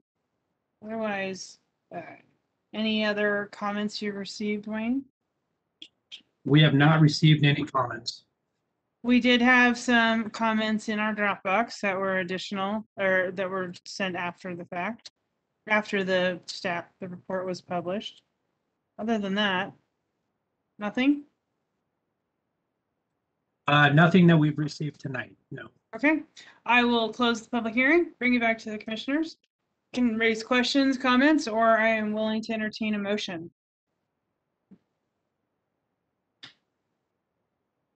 I'll make a motion, Madam right. Chair, Vice Thank Chair, you. excuse me. Okay. Okay, this is for Kensington Avenue Alley Vacation Petition Number PLN PCM 2021-00413.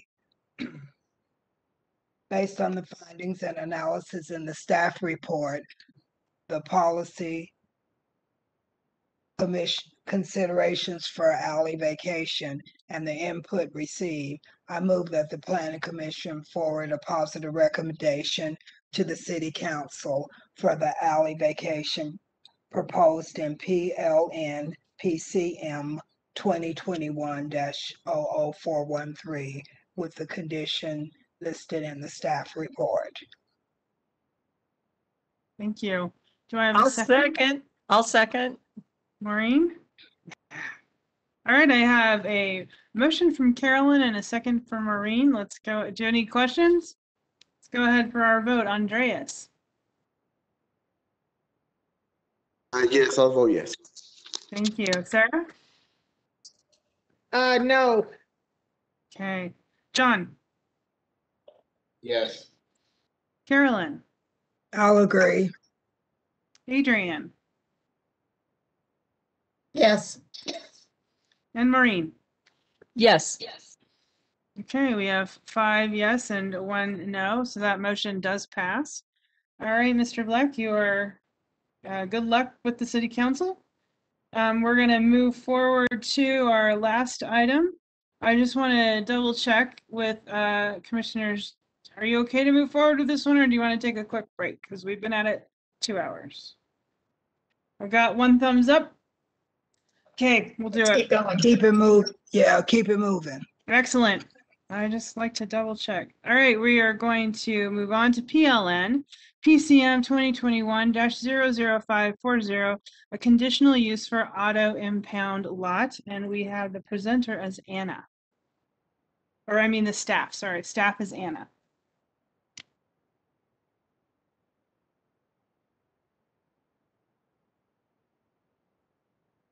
Anna, you are on mute. I'm going to unmute you. Thank you. I could not, I already started sharing my screen and I couldn't get it unmuted. There you go. Okay, so let's do, this is a request by West Coast Towing represented by Heather LeVay for conditional use approval to create and operate an automobile impound lot and outdoor storage of commercial vehicles such as semis and freight on an undeveloped parcel at approximately 1050 South, 500 West. Outdoor storage is a permitted use and impound lots require conditional use approval in the CG zoning district, subject to it being located at least 1,000 feet from a single family or 2-family zoning district and conforming with the provisions in section 21A54 conditional uses. The location of the property is next to the underpass for I-15 at 500 West. It is adjacent to the railroad tracks and the freeway. The nearest intersections are 1300 South to the south and 900 South to the north. As part of the conditions of approval, it needs to be a minimum of 1,000 feet from any residential zone. And this is just demonstrating that. It's also showing what the surrounding zoning district is. Most of them are CG zones. And then let's go ahead and move on to the next. The applicant is proposing to use the existing fence and access off of 500 West. They are proposing to use compacted road base for the surface of the proposed impound lot. the issues of this development is that areas used for outdoor storage of vehicles are required to be fully hard surface for section 21A 44020F of city ordinance. Landscaping is required in the park stripped area and adjacent to the property, and the 10-foot front yard setback requirement for the CG zone for section 21A 48 of the zoning ordinance. Another issue is the fencing needs to be out of the 10-foot front yard setback requirement. And then it also needs to provide the 30-foot sight distance triangle around the entrance to the impound lot.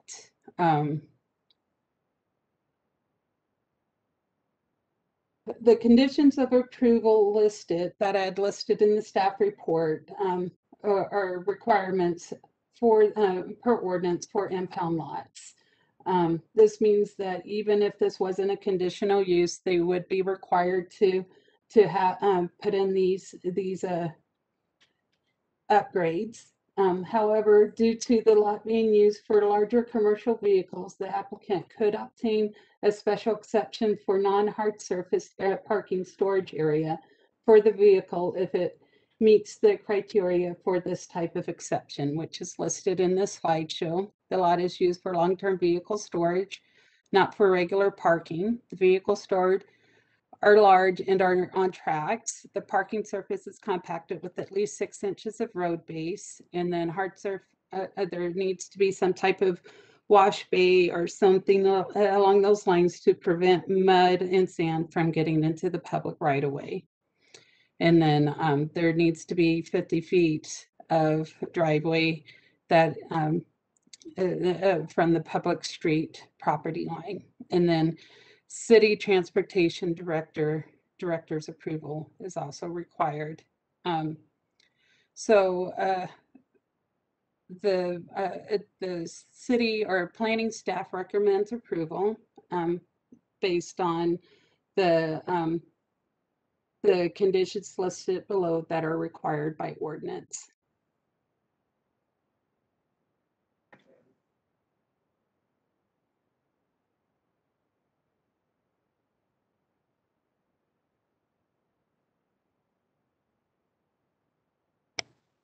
Are you finished, Anna? Yes.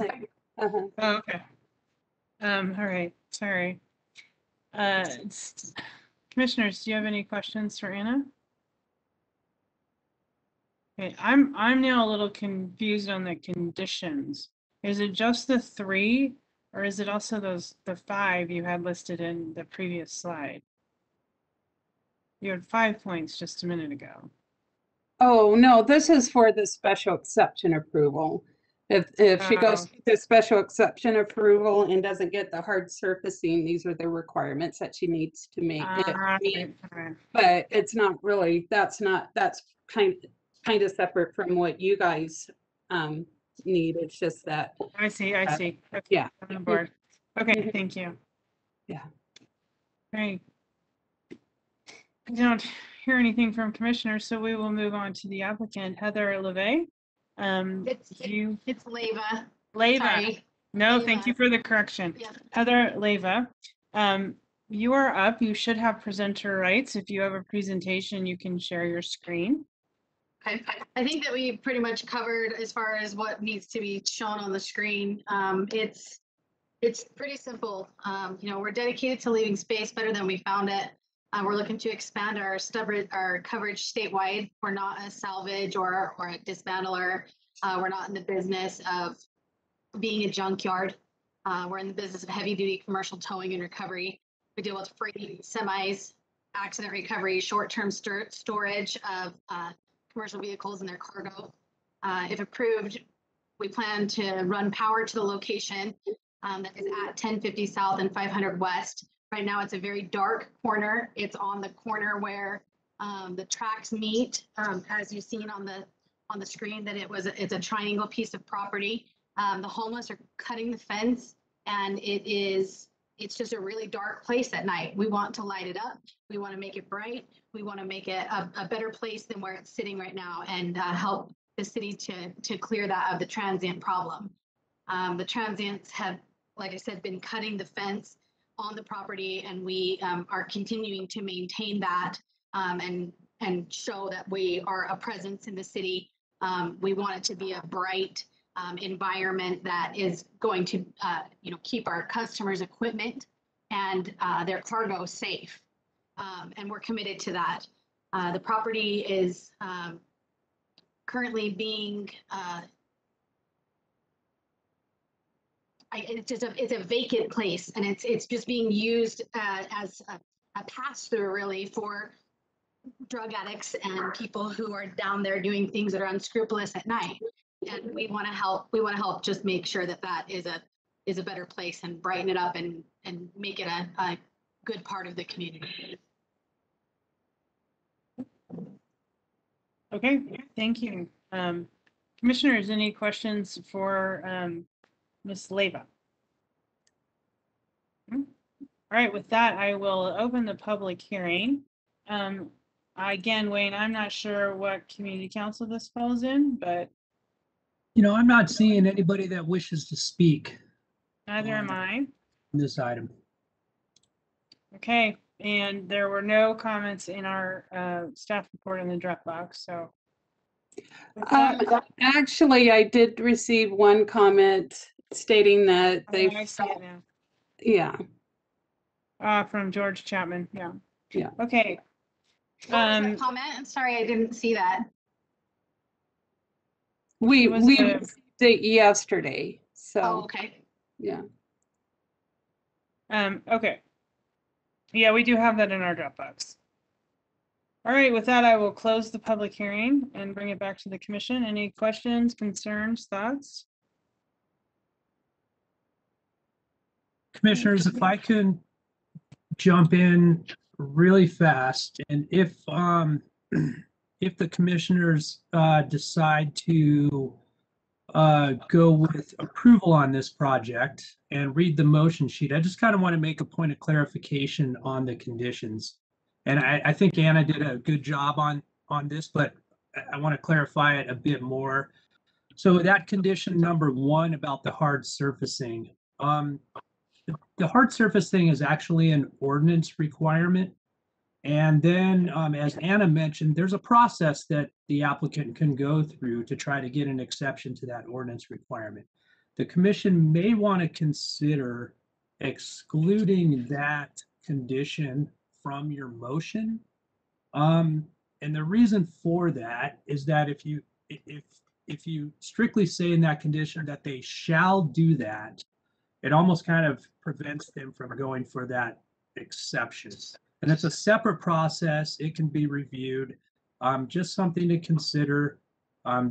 There's already ordinance requirements for hard surfacing, and those exceptions are already in the ordinance. So maybe something for the Planning Commission to consider, to let the process and the applicant pursue that exception.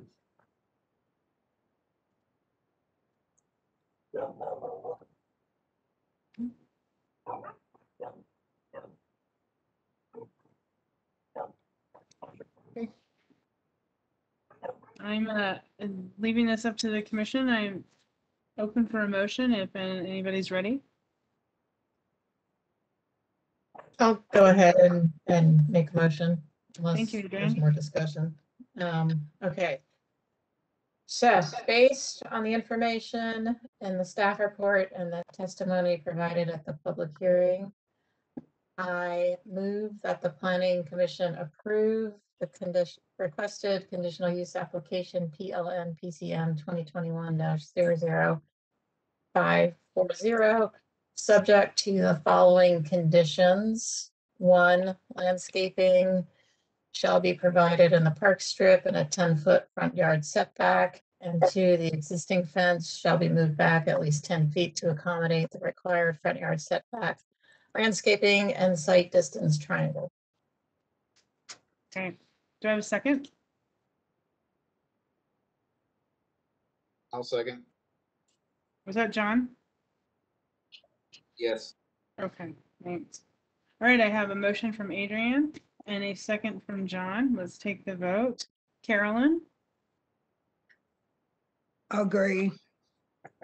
Andreas, Oh, yes. Sarah, Yes. Maureen, Yes. Adrian, Yes. and John. Yes. Okay, that passes unanimously. Good luck with that, Miss Leva. And Thank you for your time. Thank you. And we are concluding with the Planning Commission tonight, unless anybody has a comment. I will adjourn this meeting and we will see you all again August 11th. Good night, everyone. Night. Everybody. Thanks, Good night. everybody. Thank you. Good job, Amy. Thank you.